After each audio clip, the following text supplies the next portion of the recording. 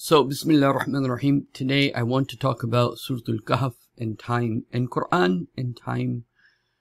So, Bismillahi walhamdulillahi wassalatu wassalam ala Sayyidil Mursaleen Muhammadin al-Amin.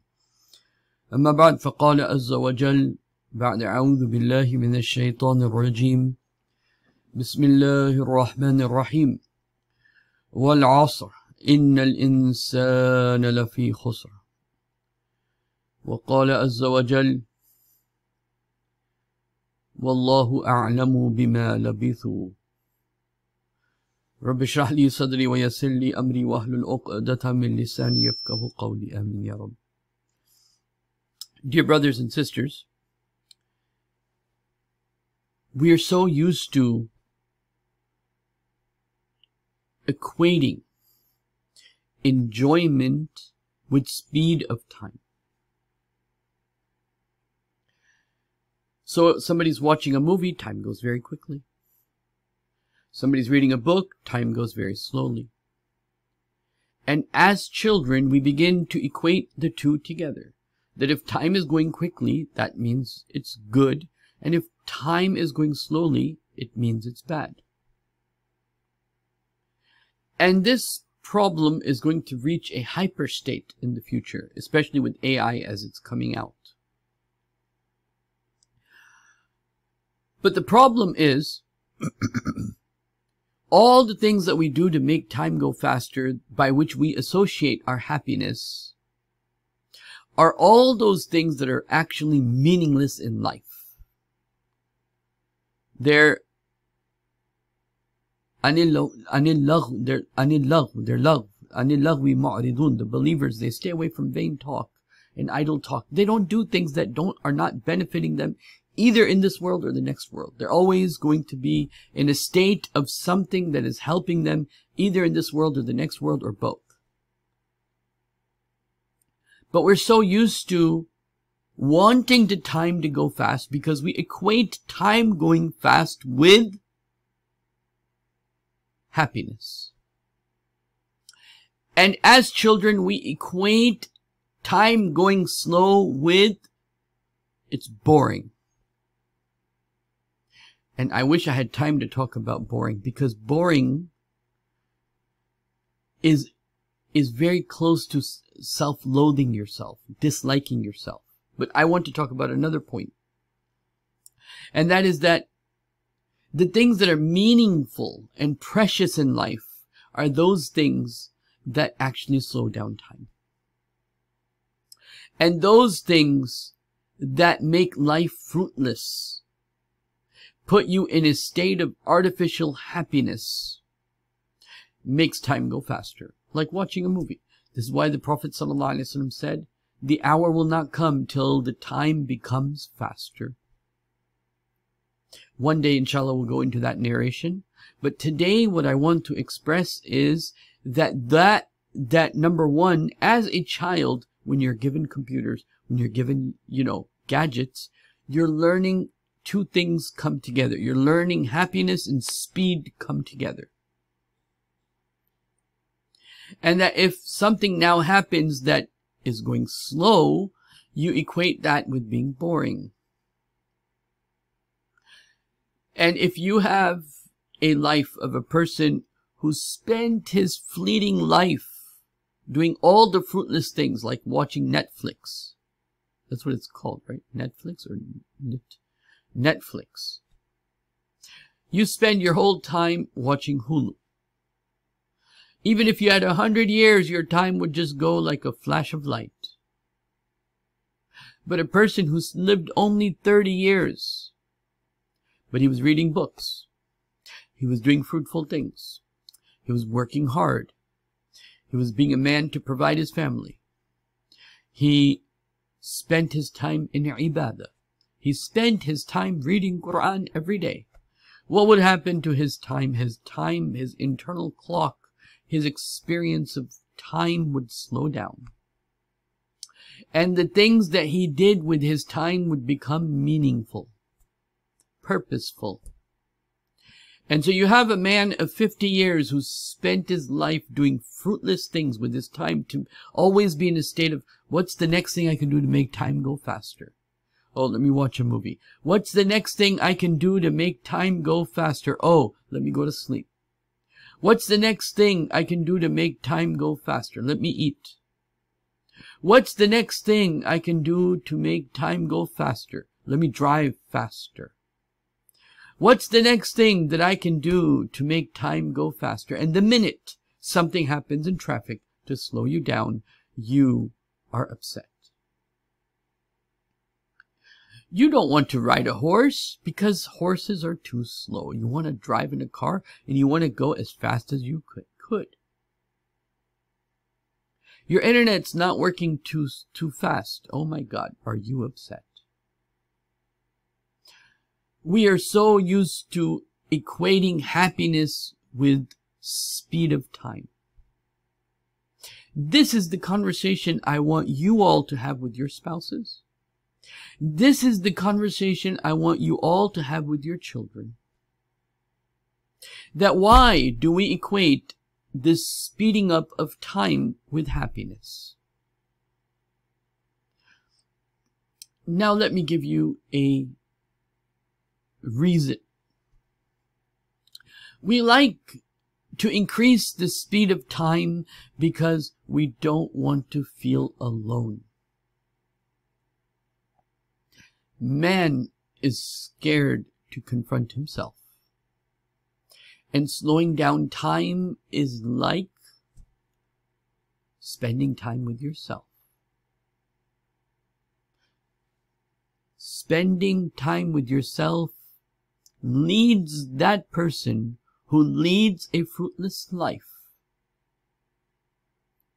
who has to question himself, what have I done all day besides play video games? When you can only confront yourself with the real questions of life when time is slowed down. Time slowing down puts us in a state of anxiety because man, modern man, postmodern man's, the man of Akhiruz Zaman, that is not on the right side, is a man who is fearful to confront himself. He can't be alone with himself. Because if he's alone with himself, time will slow down and he won't enjoy, and he'll be forced to face himself, like the Prophet being in the cave. A man is forced to face his self, his demons. What am I doing with life?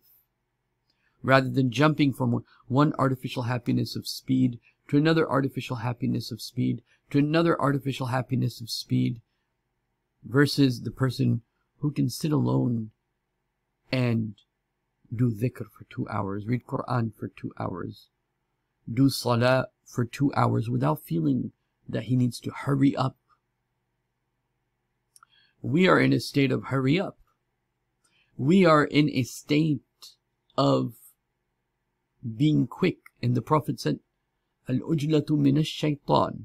Haste is from shaitan.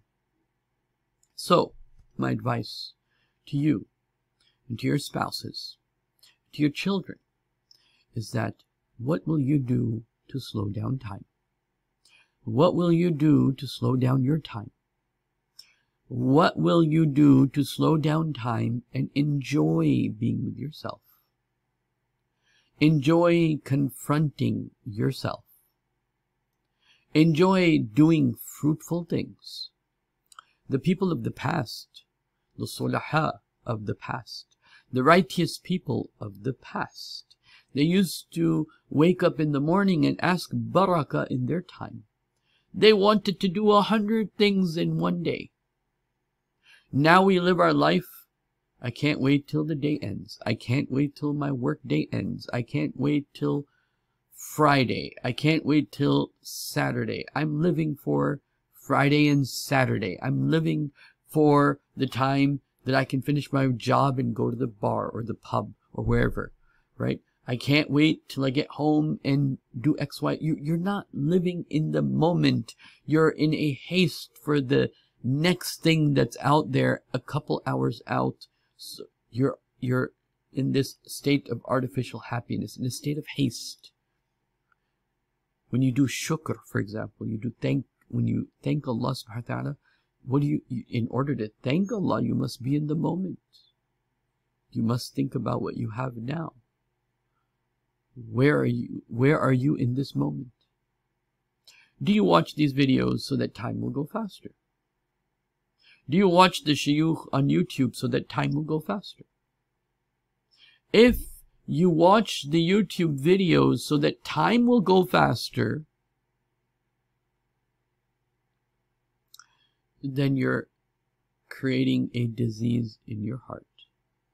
So on the one hand, while it is good that you're watching a video that has to do with the deen, but if it is a distraction from your prayers, which makes you sit down alone, if it is a distraction from your adhkar, if it is a distraction from your Quran, if it is a distraction from you reading and finishing the Quran every month,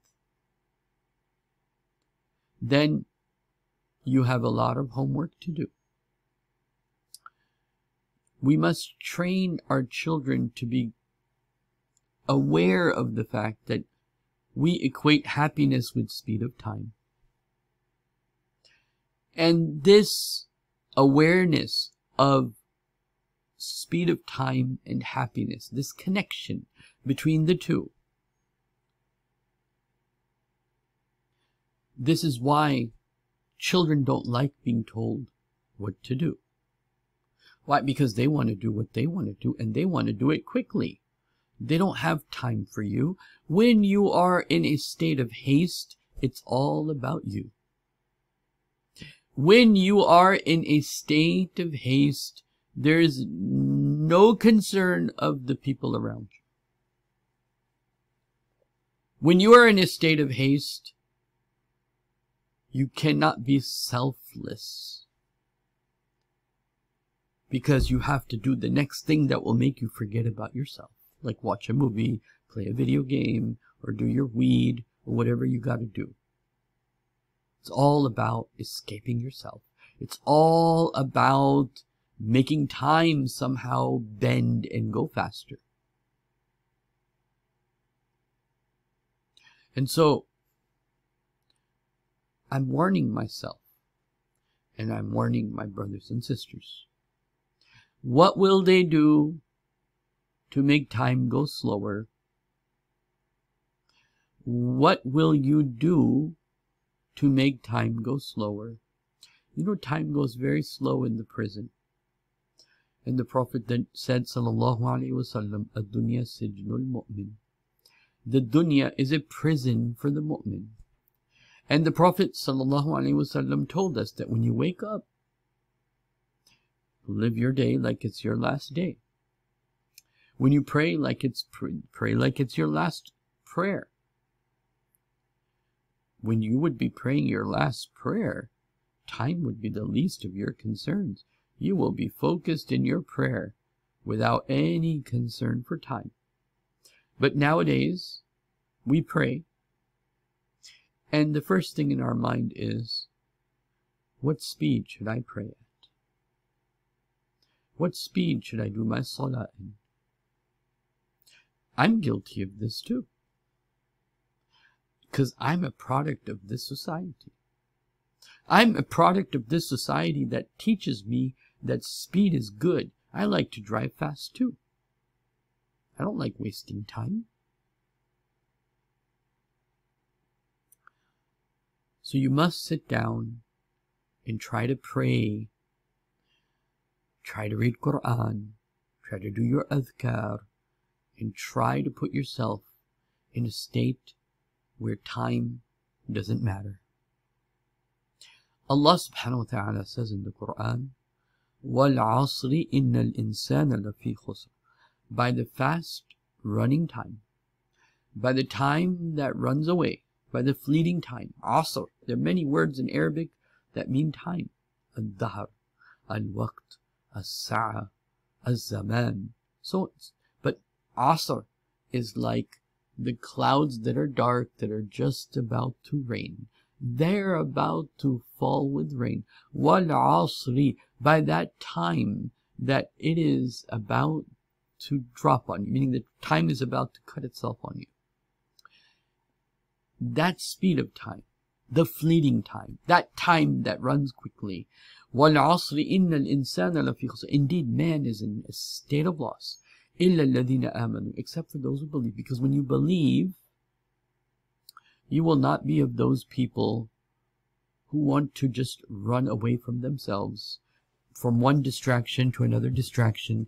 And you will not be of those people who will equate happiness with speed of time. No. You will be of those people who want barakah in time, who want more time. And the Quran talks about this time issue in Surah Kahf. That each person experiences time in a different way. When they woke up and they said, Kam labithtum, how long did we sleep? Now obviously, what did they do? They looked at each other's clothes. They looked at how they felt. They looked at how tired and fatigued they were. They were friends of Allah. And they looked at each other, and one of them said, Yawman aw ba'da yawm, maybe a day or part of a day. That was the experience of time. So this experience of time is an important subject within the Quran in general, but it is a specifically important subject within Surah Kahf. And Allah said, Allah knows best, kam labistum, how long you stayed sleeping in that state. And that they were sleeping for 300 years, because there was barakah in their time.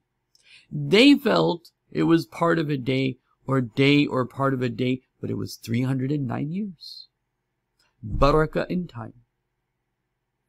You feel a little bit of time went, but you accomplished so much. Because you're not looking for artificial happiness, because you're not equating speed with happiness.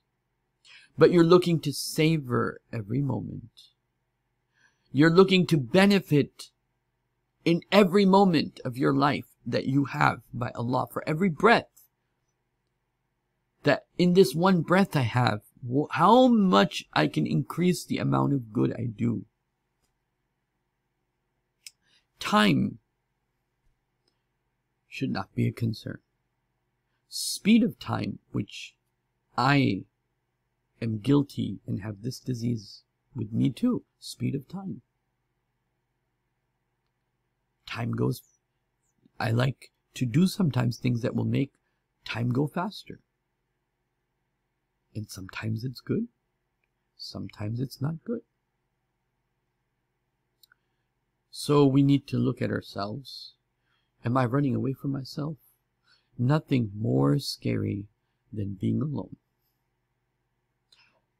Nothing more scarier than if time was to stop on us. Nothing more scarier than if I was to stop my time and not care about time and to look inward to myself without the care of time. The Prophet was not caring about time when he was in the cave for 40 days. Time was not a concern in his mind.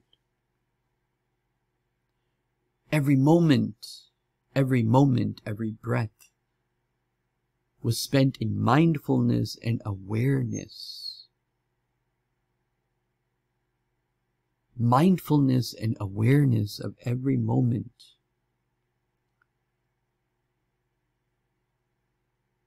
When you're reading Salah, Alhamdulillahi Rabbil Alameen, are you thinking about what you are saying? Or are you thinking about the speed of your prayer? So this is what I want to leave you with today. I want you and I to consider